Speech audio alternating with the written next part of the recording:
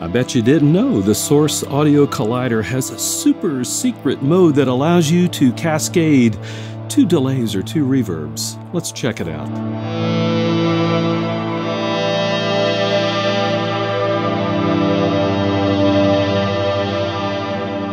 Before I go any further, I do have a more general demo of the Collider. I'll link to it in the description below.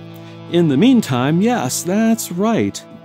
While normally the Collider is a pedal that allows you to combine a delay and a reverb together, if you know the super secret handshake, you can set it up to cascade 2 delays or 2 reverbs. It's actually pretty cool, and it's very easy to do. Let me show you. So first of all, you'll want to hold down on the control input button on the front of the pedal. And then, let's say you're in delay mode, you can begin to move the knob around, and you'll see I switched from the delay engine into the reverb side. That's pretty cool. And once you've got this mode turned on, you can freely select reverbs or delays with either the delay side of the pedal or the reverb side of the pedal. So let's go ahead and check it out. My initial setting on the delay side of the pedal is a digital delay. Here's what that sounds like.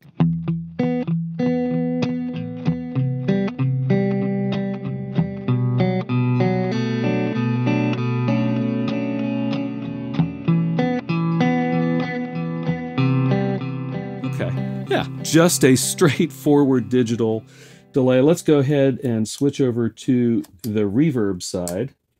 And this should be a hall reverb. Let's check that out.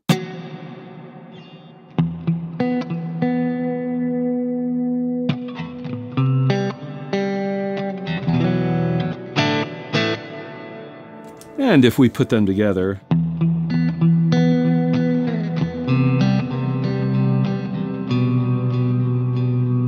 all right, that's kind of where we normally are, but remember, I've got this knob, this delay engine knob, unlocked, so I can freely go between delays and reverbs no matter where the switch is, which side of the pedal I'm working with. All right, I'm set up to work with the reverb side, and let's say I want to add in a reverse delay along with that digital delay. So let's check that out. So I'm just going to keep turning the knob. There we go. I'm now into delays, and I'm into the reverse delay. And let's go ahead and get that set up here.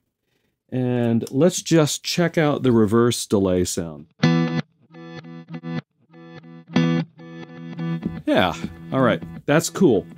Now I'm going to add that digital delay in on top of it.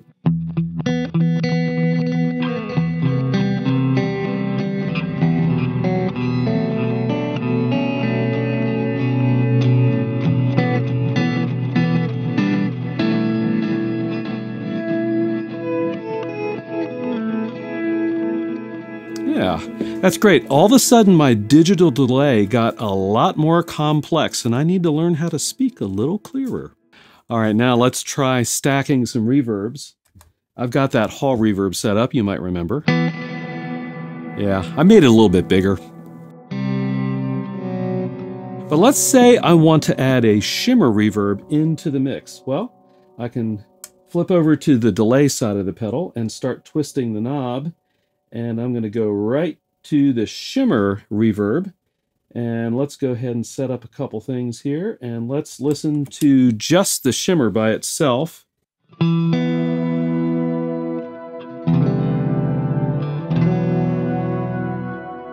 Nice. If we add the hall in, here's what we get.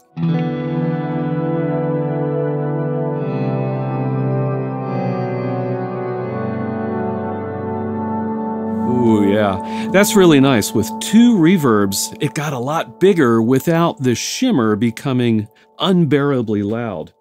And let's say I want to add in a delay. Well, I don't have a delay available now on the Collider, but, you know, a lot of people have specific dedicated delay pedals, so let me go ahead and add in a 4-second delay, and I'm going to add a little distortion in and play some Frippertronic style volume swells.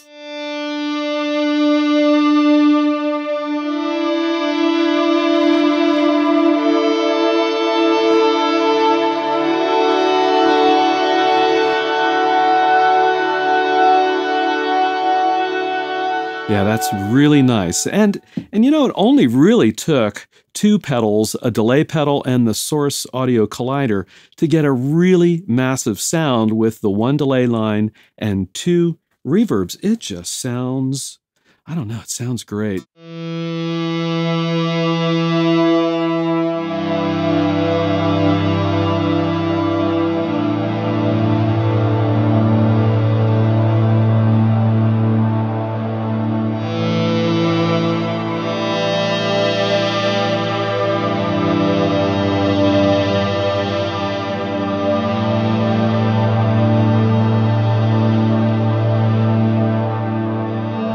So don't go.